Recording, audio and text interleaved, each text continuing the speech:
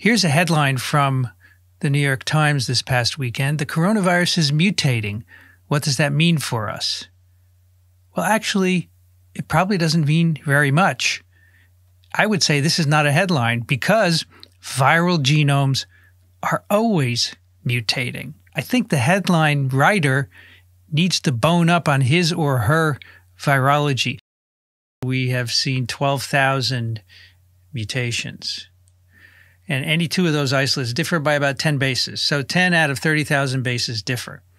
And many of these have no consequence. They're actually just markers that we can use to do contact tracing. But they have no effect on the way the virus reproduces. None of these mutations have led to a new strain. A strain is a variant that has a distinct biological property. And I mean in people. You can look in cells in the laboratory and find all kinds of differences, but what matters is in people.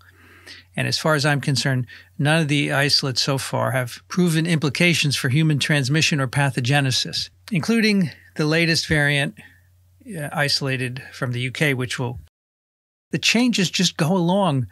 Coincidentally, they're neutral, they have no effect, and they seem to spread rapidly to a lot of people. That alarms people, but in fact, it's meaningless. And one of the ways you can look at this is because we know that SARS-CoV-2 spreading, when it happens, is actually done by very few individuals. The rapid spread of a virus doesn't have to be a consequence of novel genome mutations. We know that transmission of SARS-CoV-2 occurs mainly by super spreader events. 80% of transmissions are caused by 10% of infectious individuals. This has been studied in a number of countries. Here's a paper out of Hong Kong where they identified the main transmission events were super spreader events in weddings and churches and bars and restaurants, for example. And so here on the very left in A is an example of a super spreader event. You have one individual, B, that went to a bar or a place with a lot of people, infected many others, who then go on and infect many others, and so on and so forth. So you can see, I think, from this that if individual B in this diagram just happened to have a particular mutation in its genome that, say, led to a spike amino acid change, he or she would spread it to a lot of other people who would spread it to a lot of other people, and eventually it would be in a lot of people, and that's why we get scared when these kinds of events happen. But in fact, those changes can be neutral. They may not be neutral, but you better have some good data to distinguish between them being neutral and not. And in my opinion, we do not have such data yet. So I think anytime a particular amino acid change in the spike, which is what we're seeing now for the UK variant, whenever they spread in the population, it's simply a neutral spread. It's by this founder effect combined with super spreader events.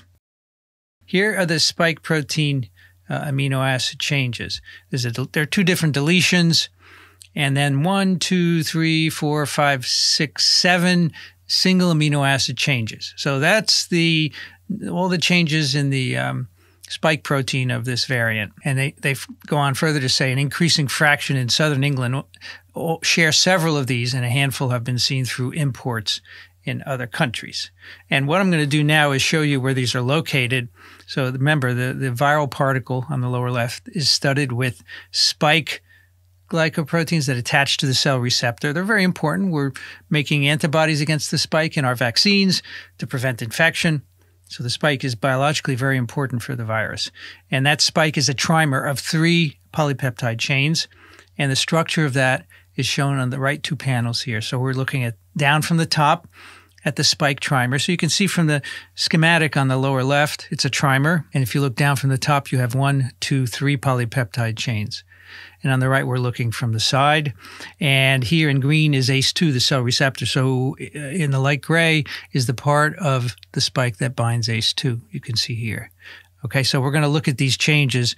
The changes in the spike in this variant are in different colors, as you can see down here, cyan, orange or gold, and blue. Let's take a look at where some of these changes are in the spike and what they might mean for its function. So the blue are these single amino acid changes down here. There is one N501Y, which is in gold right there. And then in cyan, there are the deletions. And if you look at the right-hand panel here where ACE2 is binding to spike, you can see that one of these deletions is in the area of where the spike binds. So it could change binding in some way. Based on the evaluation of effect on virus structure and function, the most relevant of all these changes might be N501Y, asparagine to tyrosine at amino acid 501 of the spike. That's in orange here.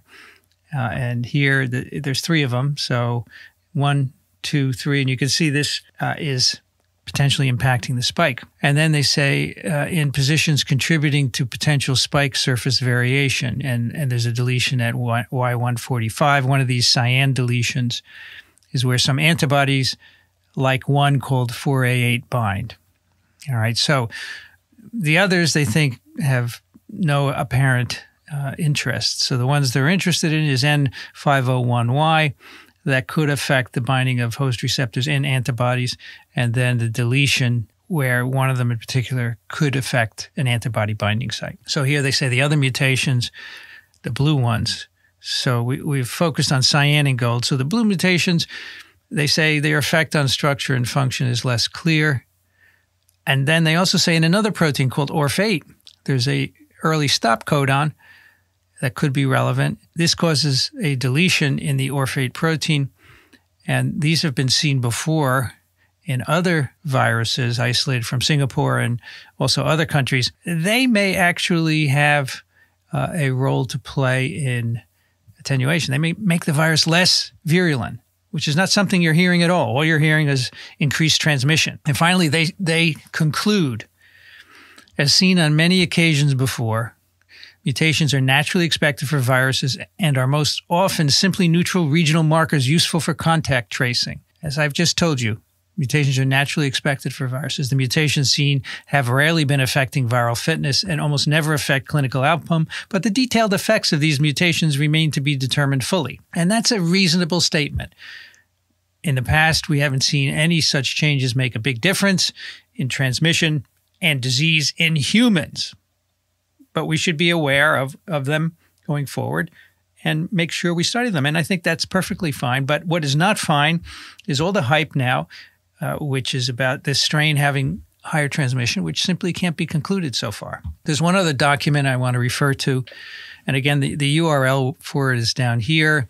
It's from a committee called the New and Emerging Respiratory Virus Threats Advisory Group. So they had a meeting on the 20th of December. And here are the individuals in this meeting, some of whom are virologists, epidemiologists, and so forth. And they have looked at the data on this variant, and they've made some conclusions. So let me go through them with you, because I think this document is what's scaring the world at the moment, and I don't think it is justified. So I'm going to label these nerve tag considerations. First, within the UK, the variant is mostly in London, southeast and east of England, but has been detected in various parts, but it's mostly in those other areas. And a few have been reported internationally. One confirmed export from the UK to Australia. I would say it's already out because, as they say here, a lot of other countries have lower sequencing capability than the UK and other countries. So it's not easy to know that the variant is already there because you have to sequence isolates from people to know this. Now, here are the data which lead the committee to be somewhat worried. First of all, studies of correlation between R values and detection of the variant, which suggest an absolute increase in the R value of between 0.39 and 0.93. So R, of course, is the reproductive index, the likelihood that an infected person on average will infect so many other people, right? So for SARS-CoV-2, we think it's between 2 and 3 without mitigation, without doing any lockdown or any kind of masking or distancing and so forth. You can reduce the reproductive index, obviously, by interfering with transmission. And so they're saying that in places where they see this variant, the R value is increasing. However, I would say, and again, this is my theme, you can't use epidemiological data to prove a biological effect of a amino acid change in a virus. You have to do experiments to do that. And that's what they're doing here. They're saying, there is an increase in the transmissibility. It must be because of the variant. Well, obviously, that's a flawed argument. That's not how we do science. The other piece of data is the CT value for the PCR, right? They take nasal swabs from patients, they do PCR, they get a CT value, which is reflective of how many RNA copies are present in the sample. They say there's a decrease of CT of around 2 associated with the new variant. Now, the CT values can go anywhere from 11 to 35 or so. That's the range. 11 being a lot of RNA and 35 very little and probably not infectious. So they're saying in people infected with this variant, we're seeing the CT value decrease. They have more RNA, so that must mean that the virus is reproducing better in them. And they also cite viral load experiments. In other words, they take a nasopharyngeal swab, extract the nucleic acid, sequence it. They have to convert it to DNA and amplify it, then they sequence it. And then you can calculate the number of RNA copies originally present, and they see they're seeing more RNA copies. So those are mainly the 3 pieces of data that they use to conclude that they have moderate confidence that this variant demonstrates a substantial increase in transmissibility compared to other variants. So there are 2 adjectives in this sentence that I disagree with. Moderate, I don't agree, moderate confidence, and substantial, don't agree at all. I think these are all circumstantial evidences that do not prove anything. You can imagine that R value could change by other things that are affecting transmission. And so you can't conclude it's the actual virus. And as I said, if the virus is introduced into a population by founder effect and it's neutral, it's not going to have any effect on the R value. And the PCR is flawed in itself. You cannot use PCR to measure infectious virus. And that's really what matters.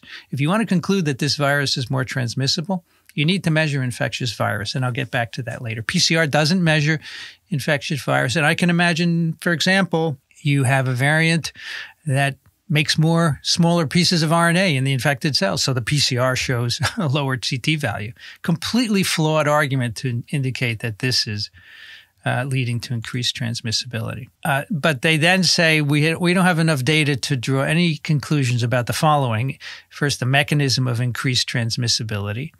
I would say we don't yet know that there is increased transmissibility caused by these particular amino acid changes. And so they say, for example, increased viral load. Well, you have to measure infectious virus. You can't use PCR to do that. Age distribution, disease severity. I think, if anything, this variant is going to cause less severe disease because of the OR-8 deletion. And then finally, antigenic escape. So, as I said earlier, the location of these amino acid changes, they're using the wrong terminology as well. The location of the amino acid changes in the receptor binding domain of the spike raises the possibility that this is antigenically distinct, and they've identified 4 reinfections among 915 people with this variant. But tell me how many reinfections you see with the other variants as well. Is it not different? This is one antigenic site, one epitope of the spike, and there are about 20 B and T cell epitopes on the spike. I really don't think that one epitope change is going to make much of a difference. And so they want more data on reinfection, readmission, and case fatality rates, which are apparently being collected, more on the age distribution. And then this third one I think is important to look at, in vitro data on the ability of convalescent sera to neutralize the variant, to see if the amino acid change in the antigenic site impacts the ability of convalescent sera to block infection, which would have, of course, implications for vaccines. But I don't think there are any. As I said, this is one out of many epitopes. It is unlikely that it would make the virus unable to be neutralized, say, by antibodies that are induced by vaccination. And finally, they want to know if lateral flow assays to detect this variant, these would be antigen assays, would be compromised in any way. I think it depends on how you've set up the lateral flow assay, of course. If you're using more than one antibody, you're probably better off. Now, here's what I think about this whole story. I would say I have low confidence that this variant demonstrates a substantial increase in transmissibility. I don't see any evidence for that. I don't see shedding evidence for increased transmission. So if you think a virus is transmitting better, one possibility is that it's more stable in the environment, and that can be tested. Another possibility is that the infected people shed more virus in respiratory secretions. That can be tested. So measure shedding and compare it to people infected with the other variants that are circulating in these areas. Not everyone is infected with this variant. However, NervTag doesn't have this on their list of experiments. And as I said, PCR and sequencing cannot answer this question. Nucleic acid is not infectious virus. This experiment is not going to be easy because you have to have a cohort of people infected with this variant and a variant that's different, predecessor, for example, and compare shedding by isolating virus. And you have to do that in cell culture in a BSL-3 laboratory, of course. And the confounding problem is that when you take a nasopharyngeal swab, for example, you get slightly different volume from each person. So you have to somehow normalize them when you do your infectivity calculation. Not an easy thing to do. And you remember that not too long ago, another variant, D614G, arose and propagated throughout the world. And similar scary stories were told about that one, increased transmissibility. But nothing was ever done in humans to really address that, including the experiments that I'm suggesting. But in the end, I object to the use of epidemiological data to prove the biological properties of a virus. You need to do experiments with the virus to prove that you have increased transmissibility, or at least properties that are consistent with increased transmissibility, and that simply has not been done.